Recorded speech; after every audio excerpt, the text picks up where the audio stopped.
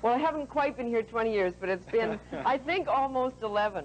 I've got to say that the real joy of practicing journalism in this country is that it offers those of us who are fortunate enough to have a job in the industry a pretty rare and privileged vantage point. It's like a ringside seat on the world.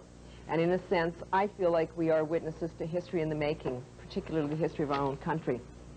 As a result of our work, our lives are pretty unpredictable. Just a week ago, I had no idea I'd be saying goodbye this morning. But I am looking forward to being part of a new news program at the CBC. Still, as exciting as that project is, it's always hard to leave family and friends. And CTV is very much a family. TV is collaborative.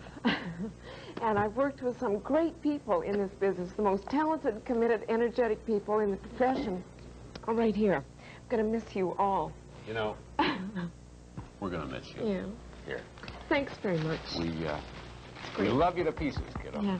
I'd like to thank the viewers, too, because so many of you have written and called over the last 11 years, and I run into you at airports and on the streets, and you're always saying, what should I do? What should I think about this? And really appreciate that relationship for letting me come into your home and be your friend. Well, if I could say one brief note here. Before I start getting really... Besides the obvious talent and the good nature and the intelligence and the quick wit this lady brings to the job, she never has ever forgotten the people for whom she is the surrogate. She sits here, she works for you. She doesn't work for me, she doesn't work for John Cassidy or Keith Morrison or even CTV, she works for you. And we're all very, very proud of her. And would like to say thank you. Yeah, well, thanks. And so we have this for you. There's always jokes about CTV and CBC and whether the knife goes in the back or the front, but I mean, they're not... It looks quite at home in your hand, by Yeah, I know.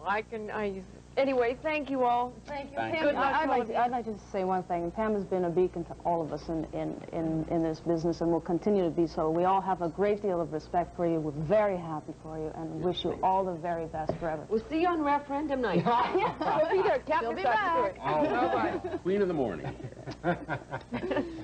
Bye-bye.